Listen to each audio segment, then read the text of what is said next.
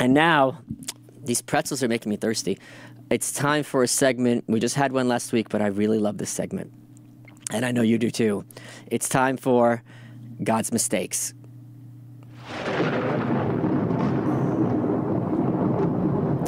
Now, take a look at this child murderer dressed as a nun.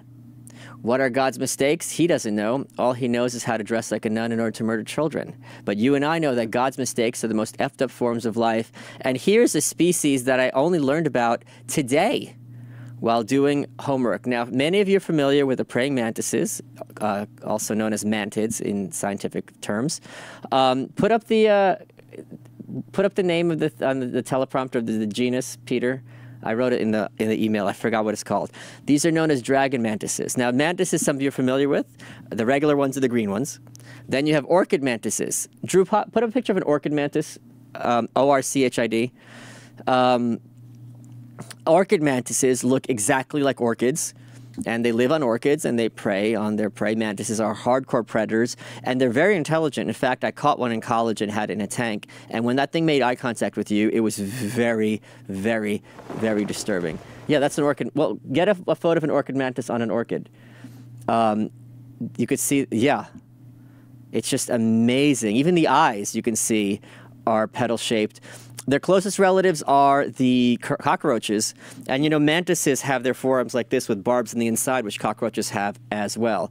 Now, there are things called ghost mantises, which are extremely elongated. Today, I learned about the dragon mantis.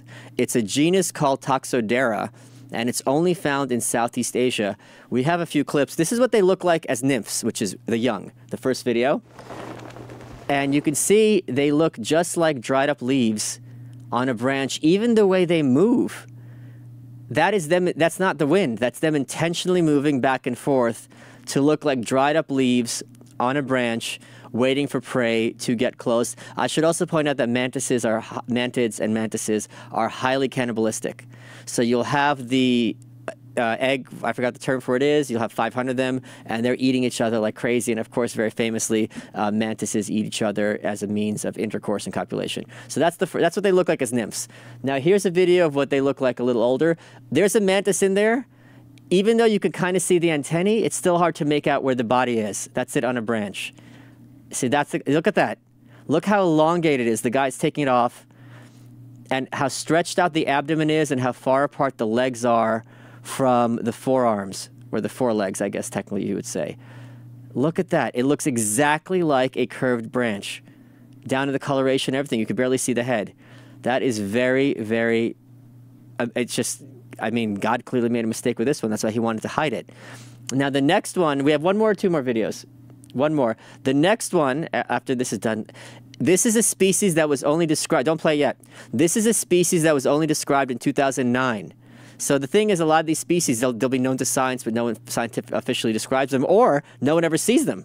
So this is Toxodera Beieri. This is from 2009 from Southeast Asia. Look at this thing. And it is not small. Hit play. That's how they move. You can't even make out where the head is. Like, if anything, the tail looks like the head because it's got leaves on it or something, like decorations. The legs are almost invisible. They look like branches. It sways like a branch in the wind.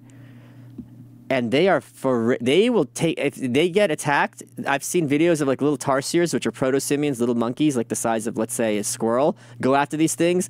And those mantids go straight for the eyes and chase them away. They are fearless, and they have no souls and no remorse. So this is just absolutely terrifying stuff. I learned about this today. Oof, can you imagine that crawling in your kitchen? Oh, God. And the thing is, when they walk on you, I felt it. Like, it's so tingly. It's very, very, very disturbing stuff. So that is our God's mistake lesson of the day.